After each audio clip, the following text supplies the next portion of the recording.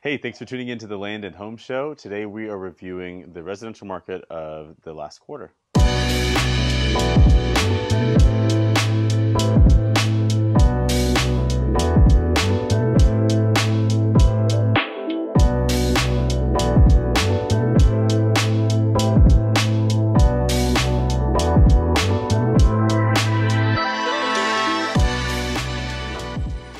Hi, I'm Stephen J.B. Davis, your land specialist and residential realtor here in Central Kentucky and beyond.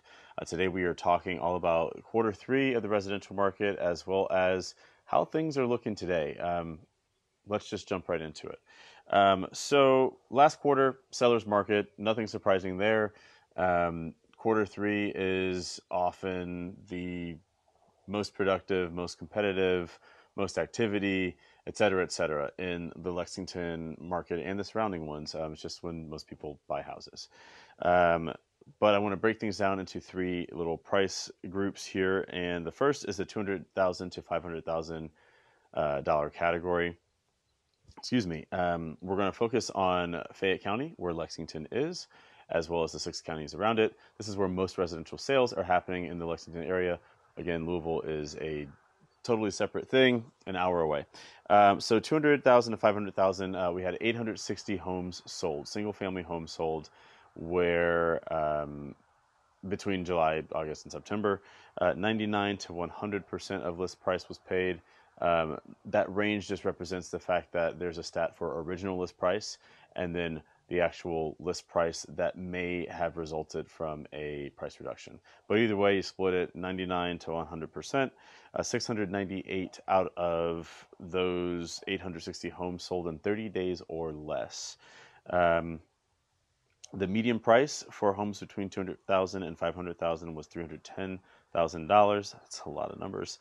The average price was $324,000. On average, you're getting 3 beds, 2 baths, nothing crazy there.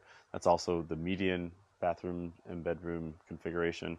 If we move on to $501,000 all the way to a dollar shy of $1 million, there were 171 homes sold in the third quarter, paying anywhere between 98 to 100% of the list price or original list price. 118 out of those 171 homes sold in 30 days or less. Median price for the home sold, $610,000. The average price for home sold was $654,000. Both the average and median for beds and baths was 4 beds, 3 baths. Finally, we get to the $1 million plus range. I guess it's not technically a range because I did not put a maximum on this. This is just a minimum of $1 million sold price into whatever else sold higher than that. 97 to 99% of list was sold, was paid rather. The vast majority sold in 30 days or less, and the median and average were right at $1.3 million. I think one was like 1.278 something. The other one was like 1.3, so virtually the same. So that's what the seller's market looks like from a price breakdown, bedroom breakdown. I did not do a bedroom breakdown on the 1 million plus because things just get different when you get above $1 million. You could pay $1.3 million and live in the country, in Fayette County, and be on 10 acres. You could pay $1.3 million and live downtown in a fantastic historic home on a quarter of an acre. One could be 4,000 square feet. The other one could be 6. There's just too much, difference there. But if we move on to interest rates, we're going to start talking about the market today. But where we've come from in quarter three was July, where you were consistently under 7% for a 30-year mortgage. We broke that 7% sometime in August. I think it was during the first week. In September, we moved past that by a lot into like the mid 7s and upper 7s. And yesterday, someone's burning something. Sorry, I just saw like ash floating past me.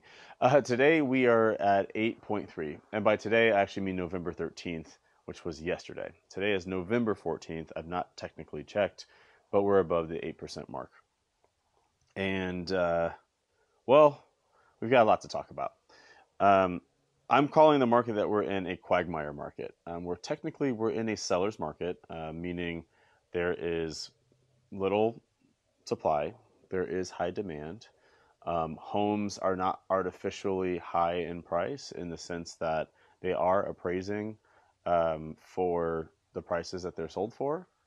Um, but on the flip side, you have buyers who are not buying. Um, like they need to buy. The demand there is there. They're looking, but the circumstances around which they will say yes, I want this house, have totally changed, and it's the market conditions. I want to say that in this market, it is normal, especially in this quarter, whether it's a good market, bad market, however you want to define that. Um, there are always fewer people buying in the fourth quarter. Less people move. There's just less activity. Things do tend to sit longer, but we are seeing a longer here. What's new in this interest rate thing is just what buyers are having to come out of their pocket for. I want to make this very concrete, so follow along. Um, 6 months ago, a $300,000 house at a 4.5% interest rate with 20% down would cost you around $1,215 a month. Okay, and that's just principal and interest. It's not any home insurance or anything like that. Just principal and interest. Today, that same $300,000 house at 8% interest costs $1,760. That is really, really big difference. We're talking over $500 difference. And again, these are just principal and interest numbers. We've not added in any sort of property taxes that are often paid with people's mortgages and home insurance, things like that. So $500+ difference in what you're spending every month to be in a home. If you take the same house and you use a FHA type of loan, which means you're putting 3.5% down on a 30-year mortgage. 6 months ago, at 4.5%, that would have cost you $1,475 a month, principal and interest only. Today, that same house, $300,000, FHA loan with 3.5% down as a down payment, 8% interest, now costs $2,160. This is what has changed. This is the pressure. People who were pretty comfortable in moving into a home at 300,000. I mean, let's not even talk about 600,000 or 700,000 or whatever, because those numbers only get bigger, right? It's just basic math there. But people that could have afforded a $300,000 house 6 months ago, not 6 years ago, 6 months ago, in 2023, are now having to find $5 to $7 to $8 to $900 a month extra in order to make their payment for their home. That's a rapid change in this economy with, hate to keep talking about inflation, but it is real. We all know it. Costs more to travel on a plane, costs more to travel in a car because of gas, costs more to get groceries, costs more to get goods in your home, clothes, shoes. It costs more to have cable. It costs more. So you're talking about a middle income earner trying to get into a normal house for $300,000 and having to find $500 to $900 extra dollars, depending on their credit worthiness, extra just to pay their mortgage. Like that's real pressure. It's crazy. And so to put it in a different perspective, if someone's in, let's call it, I don't know, 3,500 square feet, and they want to downsize to something that's 2,000 square feet that costs $300,000, their mortgage is going to be higher. They're going to lose money. Like, that's the pressure. If you're a seller, you might say, well, what does that have to do with me? Well, you need a buyer in order to close the deal. And so to sellers, I think a big takeaway here is that the market has objectively changed. There may be some variations depending on your neighborhood and things like that, but if you're a seller, you have to really figure out if you're serious about selling, and examine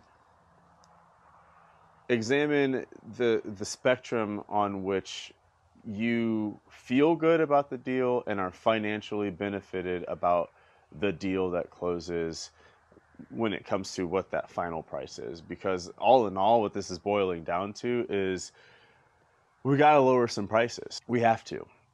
Your house will sit, and if you're in a position where you can sit, great, good for you. But if you're in a position where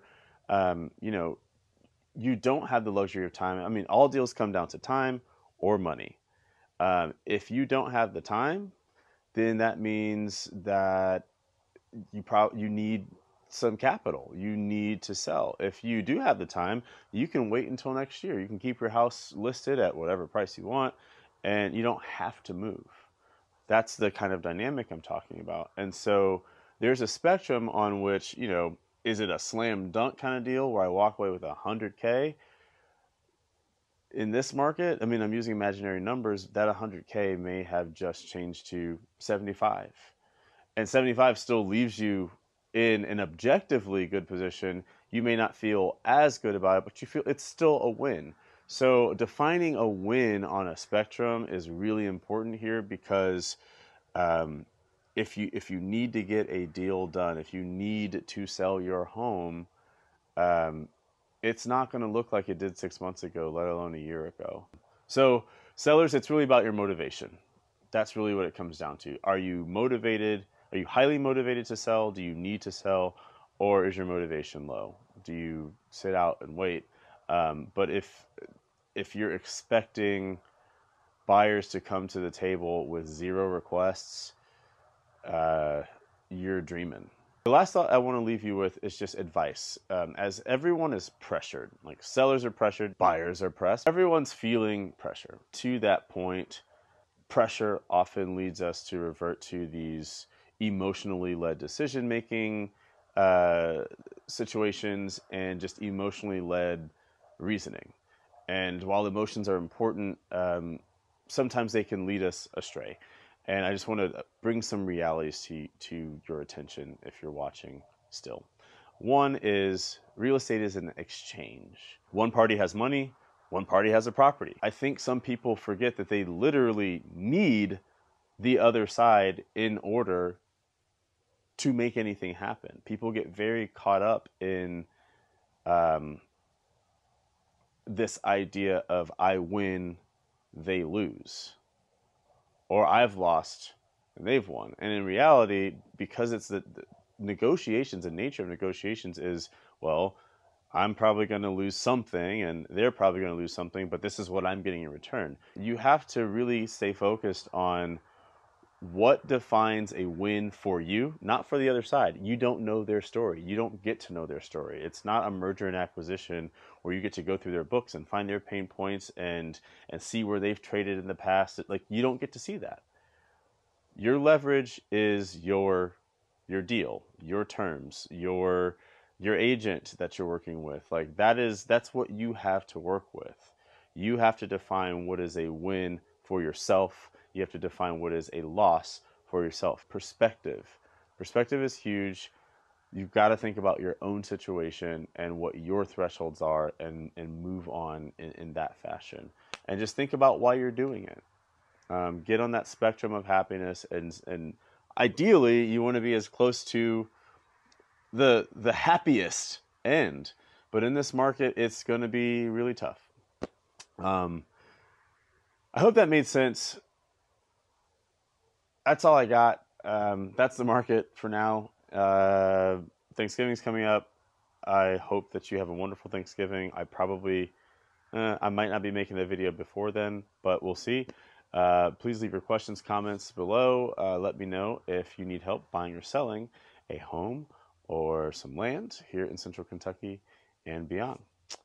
With that, thanks for watching. Adios.